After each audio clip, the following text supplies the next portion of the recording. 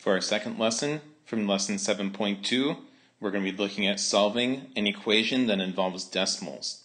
And our goal for this lesson is to learn to solve equations that have decimals as coefficients or constant terms.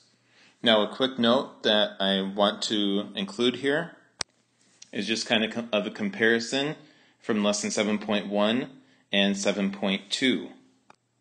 And the note that I want to make when comparing 7.12 and 7.1 is that the method for solving equations in the two sections are essentially the same. The only extra step is that you begin solving by eliminating the fractions or decimals from the equation. So again, the only difference between 7.1 and 7.2 is that in 7.2 we have to get rid of fractions, and in this lesson we're going to learn to get rid of decimals. So in 7.2a, what we would do is we would find the least common multiple of all of the denominators of all the fractions in the equation.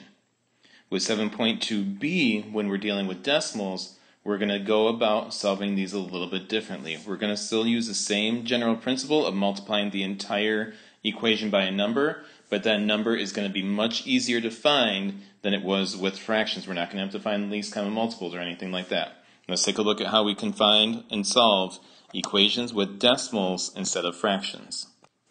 For our first example, we have 3.6w is equal to 1.6w plus 24.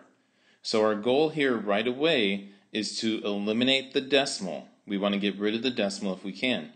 So in order to do that, what we want to take a look at is the place value where the decimal terminates, or where the decimal comes to an end.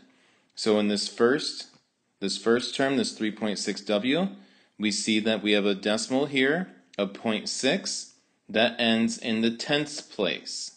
Okay, so we're going to keep that in mind, tenths place. Our next decimal also terminates in the tenths place. And our last term, there's no decimal at all. So both of our decimals here end in the tenths place. Therefore, in order to get rid of our decimals, what we actually want to do is we want to multiply the entire equation by 10. Multiplying by 10 because the decimals terminate in the tenths place.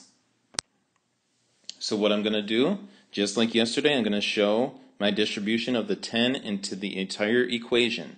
So I'm going to start with 10 multiplied by 3.6w, and we should know from our unit in scientific notation that we multiply by something by a power of 10, we're just going to move our decimal place one place value to the right, making the number bigger. So we have 36w is equal to, now I move on to my next term, 1.6w. Again, I move my decimal place one unit to the right, giving me 16w. And finally, my last term, 10 times 24. There is no decimal place to move here, but still, 10 times 24 should be easy for us, giving us plus 240. All right? And now this is a problem that you can solve on your own, but it's a pretty easy one, so we'll go ahead and solve it together. First step here, we have our constant term over here on the right. There is no constant term over here on the left, so let's move our variables over to the left. So I'm going to start off by subtracting 16w from both sides. That'll cause these to cancel. 36w minus 16w over here on the left will give us 20w is equal to 240. To isolate w, we're going to divide both sides by 20. The 20s cancel on the left, and we get w is equal to, let's see, the zeros will cancel here. 24 divided by 2 will give us 12. So w is going to be equal to 12. All right, so first example, we started off the problem by multiplying the entire equation by 10. And again, the reason that we did that is because our decimal places ended at the tenths place. Let's take a look at another one. Example 2, we have 2.25t plus 5 is equal to 13.5t plus 14. So we go ahead, first thing that we do is we look at our decimals that we have and to see where they terminate. So here we have 0.25 that terminates in the hundredths place. Over here we just have 0.5 that terminates in the tenths place. Whichever decimal terminates further from the decimal point is the value that you want to multiply that by. So because we have a number that terminates in the hundredths place here, in the tenths place here, we actually want to multiply by 100 because that will ensure that we get rid of this entire decimal. So we're going to multiply this equation by 100. So I put in parentheses with 100 out front, meaning that we're just going to move our decimal places 2 units to the right. So 100 times 2.25, 2 ocean waves to the right, will give us 225 t. Bring down my plus sign. Now, that was by doing this, by distributing the 100 to the 2.25 t. Now I'm going to distribute the 100 to the 5. 100 times 5 is going to give me 500. Bring down my equal sign. Next, move over to this side of the equation. 100 times 13.5, 2 decimal places. So this has not become 135t, it's 1,350t.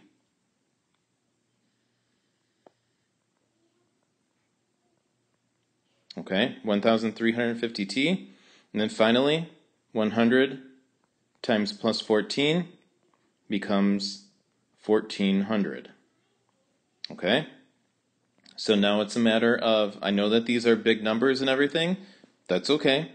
Just because they're big numbers does not make it difficult, or does not make it much more difficult. Okay, might make it a bit more difficult, but we are still more than capable of doing the math required in order to solve this equation for t. In fact, we'll go through it really quickly, just to kind of recap where we've been, what we're doing. First thing that I want to do is I want to determine which coefficient is smaller. So I have 225 and I have 1350. Well, of those two, 225 is going to be my smaller coefficient, so that's the side that I want to eliminate the coefficient from. So I'm going to subtract both sides by 225t.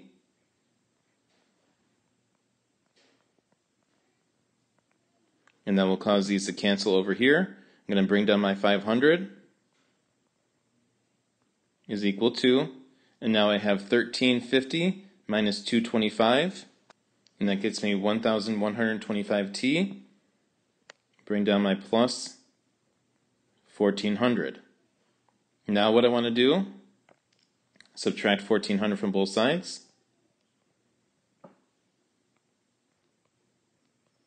And I do that because I have my variable term on the right, so I want to get my constant term over to the left. 500 minus 1,400 is going to give me negative 900. Is equal to 1125t. Next step, we want to isolate the variable, meaning that we have to divide both sides by 1125.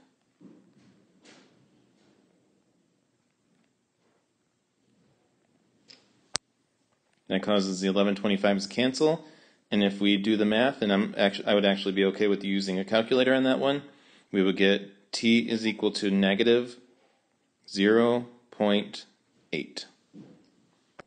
So again, dealing with some bigger numbers, but that doesn't make the problem impossible. I'd rather deal with bigger numbers than with decimals, certainly. So let's take a look at one more example. This will be a word problem where we have to write out the equation using decimals, and then we will have to get rid of those decimals using the method that we use for example 1 and 2. Third example says, Logan has 2 aquariums. One aquarium contains 1.3 cubic feet of water and is therefore clearly smaller, and the other contains 1.9 cubic feet of water, which would make it the bigger aquarium. The water in the larger aquarium weighs 37.44 pounds more than the water in the smaller aquarium. Write an equation for this scenario, then find the weight of 1 cubic foot of water. So thinking through this equation, we have some key information that we need to identify. We have 1.3, we have 1.9, we have 37.44. All of those numbers are going to go into our equation. Now the cubic feet of water, that's going to be our variable. Or that's going to be our variable term. So we have to think about this. We have a smaller fish tank and a bigger fish tank. The bigger fish tank weighs more than the smaller fish tank. So we're not going to take 1.9x plus 37.44 because that's going to be way bigger than the 1.3 cubic feet of water. To make them equal to each other, we have to actually add the 37.44 pounds to the smaller fish tank. That would make the weights equal to each other. So our equation then would look like this. We would have 1.9x is equal to 1.3x plus 37.44. So now that's our equation that we need. So we're done with our first part where it says to write an equation for this scenario. We're done with that. Now we have to go ahead and actually solve for solve for x, where we find the weight of 1 cubic foot of water. So to start off, we need to identify what we're going to multiply this entire equation by. Here we see that we have 1 decimal place. Here again is another decimal place. And here are 2 decimal places. Since we go to the hundredths place with this one, that tells us that we need to multiply the entire equation by 100. So we start off 1.9 times 100, move the decimal place 2 place values. That gives us 190x. Bring down our equal sign. Then we multiply 100 times 1.3, and that gives us 130x. Bring down our plus sign. Then finally, 100 times 37.44 gives us 3744. All right, so now we have eliminated our decimal places. We can go ahead and solve this for x, which will give us the weight of 1 cubic foot of water. In doing so, notice we have a variable term on the left side, but we don't have a constant term. Therefore, we want to move our variable term over to the left side. So we're going to start by subtracting 130x. Subtract 130x from both sides. That'll cause the variable term to cancel on the right. And on the left, we get 190 minus 130 gives us 60x. Bring down our equal sign, doing our best to keep those aligned vertically. And then we bring down our 3744. So now, divide both sides by 60 to get our variable term by itself. Variable terms cancel, or coefficients cancel on the left, leaving us with x is equal to, and this is one that I'm going to use my calculator for, and I know it's going to be 60 something because 6 goes into 37 6 times, so it's going to be 60 something, and when I use my calculator I get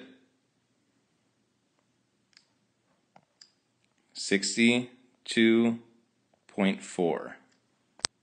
So x is equal to 62.4 pounds. So 1 cubic foot of water, so that's 1 foot by 1 foot by 1 foot, is going to weigh 62.4 pounds. That's a heavy cubic foot. All right, so that's our third example. There is one more short section that I want to cover in these notes, kind of tying back to what we learned in 7.1b when you were given an equation and you were asked to come up with a scenario that could represent that equation. So for our last example, we're given the equation 0.95x is equal to 0.55x plus 60. And again, we're asked to come up with a scenario. If you do this assignment in MyHRW, they'll generate the scenario for you, and all you have to do is insert the values that you're given in the problem in the correct places, and you should be good.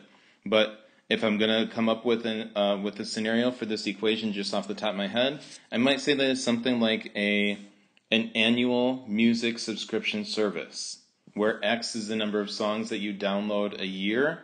And so on one hand, for one music subscription service, they just charge you a flat rate of 95 cents per song. Okay, so over here, every song that you download costs 95 cents. Whereas with this subscription service, they charge you an annual fee of $60. So whether you download 0 songs or whether you download 1,000,000 songs, you pay that $60 no matter what.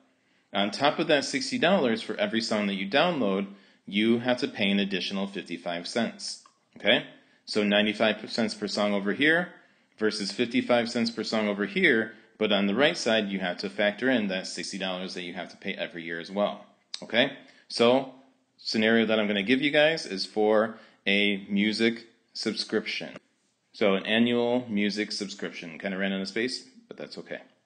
Alright? So if you guys want to come up with additional examples of scenarios that might match that equation, go to money. I would encourage you to always go to money because that's something that everyone can relate to, and it's easier to identify scenarios that match, especially decimals, when it comes to money. All right. So that brings our 7.2B video to a close. Our goal with this lesson is to learn to solve equations that have decimals as coefficients or constant terms. Write down any questions or comments that you have about the lesson, and we can discuss them in class.